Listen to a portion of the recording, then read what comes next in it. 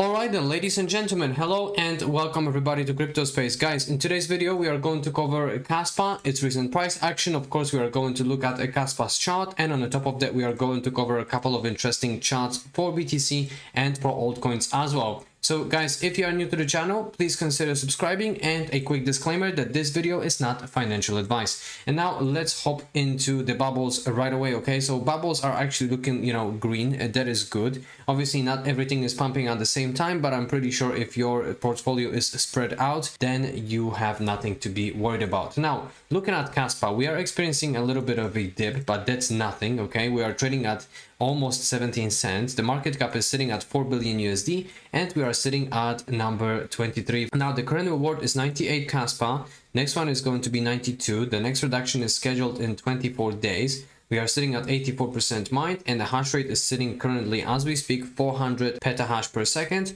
and all-time highs are sitting at 417 petahash per second.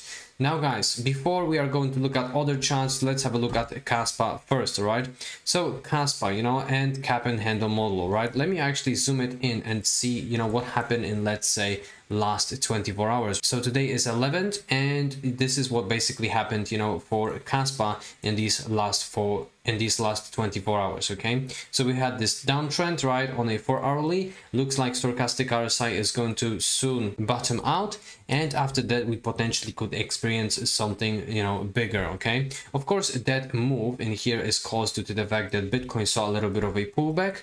Okay, but that's obviously due to the fact that we had some liquidations at these levels, and I believe that they were grabbed already. We saw a little bit of a pullback, and now we do have liquidity towards the upside for BTC. So of course that might pull the price of Kaspa along with it too. Now guys, I still anticipate this breakout towards 30 cents for Kaspa. Who really knows when exactly is this going to happen? Nevertheless, I believe it will. If we are going to look at the daily time frame for Kaspa, we are experiencing that bullish cross for stochastic RSI.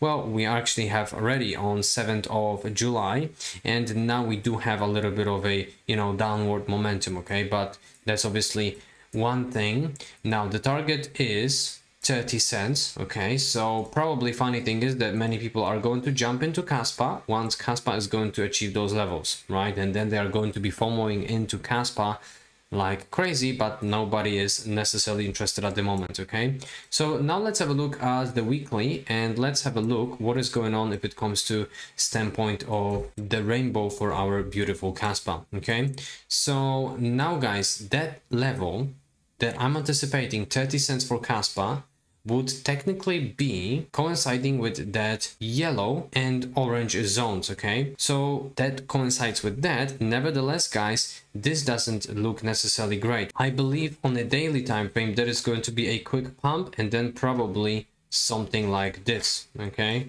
so if that is going to happen, right, then we are going to experience something like this, and then of course everything is still going to go according to the plan. My personal humble opinion. Now guys, let's have a look at ETF inflows. All right, so we are sitting at 147.4 million USD if it comes to inflows as of yesterday for BTC. So we do experience that bullish reversal now if it comes to ETF inflows, which is obviously great.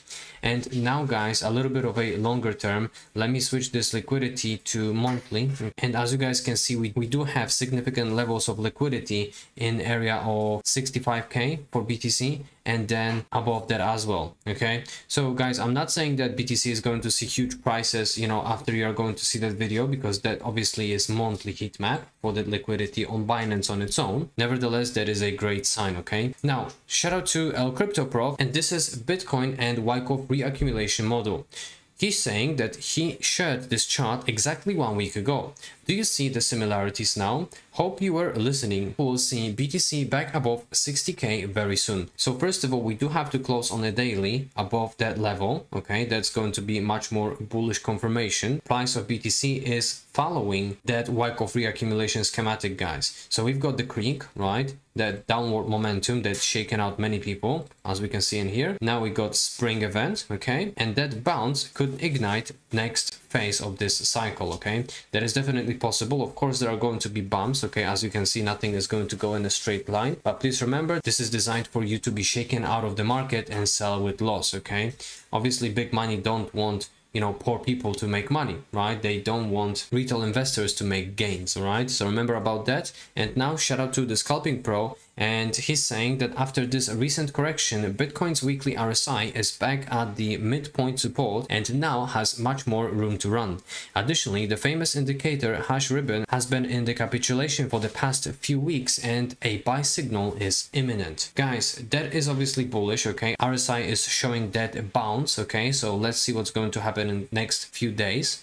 And now shout out to Titan of Crypto, and this is Ethereum Bitcoin chart on a weekly. He's saying that Ethereum dominance against BTC could be increasing significantly in the coming weeks and months, which could lead alts to surge.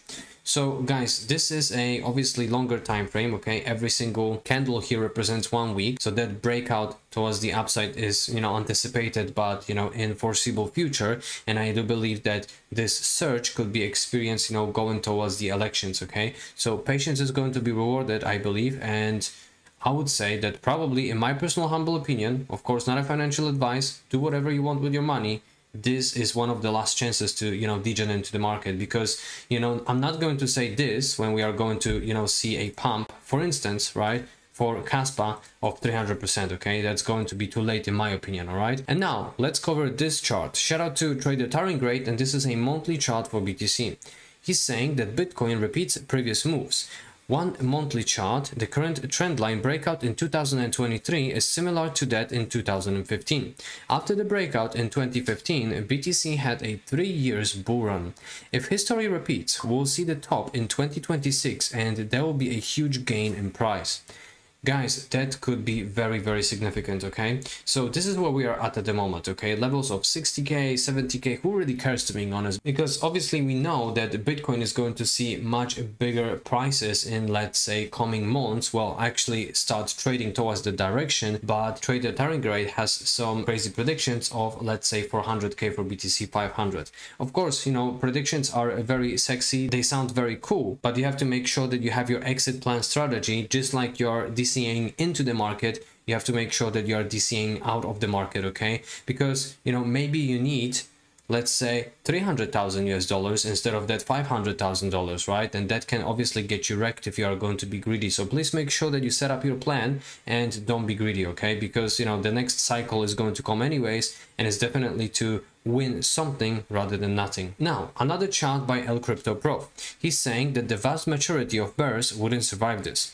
All year round, BTC loves inverse head and shoulders patterns. Daily MACD is also turning bullish. Guys, last time we have experienced that inverse head and shoulders, okay, we had a pump for Bitcoin, okay? So if that target is going to play out, of course we could see, you know, pump and then dump again, right? And then if we are going to see that, okay, because again, nothing is going to go in a straight line in the market, okay? Make sure that you are DCing in at right moments when everybody's scared, okay? In my opinion, of course, this is the best time to buy, when people are scared, okay? Now, another chart by Titan of Crypto is saying that Bitcoin is still holding the line. BTC found support on a red trend line and bounced from it. Monitor it in the coming weeks. Guys, so last time that happened, okay, for RSI, we saw a pump. So now we are trading at these levels again for RSI for BTC, okay? So this could be quite significant, all right?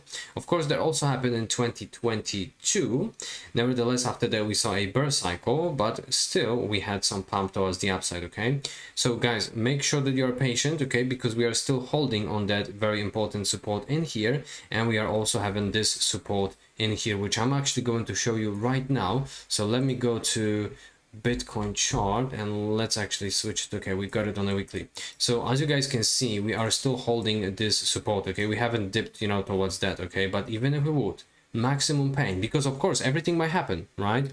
Then it's still going to be all right if we are not going to dip below that technical support, okay? And now guys, monthly chart for Bitcoin, all right? And Trader Taringate is saying that Bitcoin fourth post-halving rally is coming. This is the pattern of BTC. It happened 3 times in the history since the beginning. It never fails. The fourth post-halving rally could bring BTC to 100k. Guys, that could definitely happen, okay? So we are going to see how things are going to fly during this cycle, okay? But please make sure that you remember about the fact that, you know, consolidation around previous all-time highs or slightly below isn't bearish at all, okay? Ladies and gents, that's it what I've got for you today. I hope that you have guys enjoyed, and I wish you having a great day. Peace and love, crypto.